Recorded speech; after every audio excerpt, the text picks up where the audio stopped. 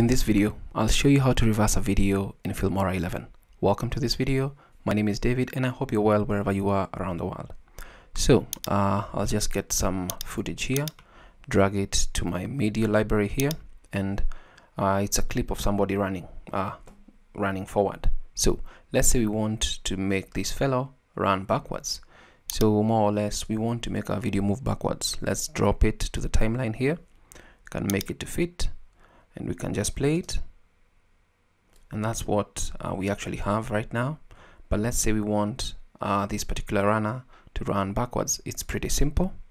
What we can do two options. You can either right click on this, click on uniform speed, or press on Ctrl R, or actually click on tools, speed, uniform speed. Once I click on that, we'll get a couple of options here, and the speed is normal and whatnot. But to reverse, just click on this. And once you do that, you'll see everything change here. Click OK. If I go back to the home tab here, from the beginning, see what has happened. Now our runner is running backwards.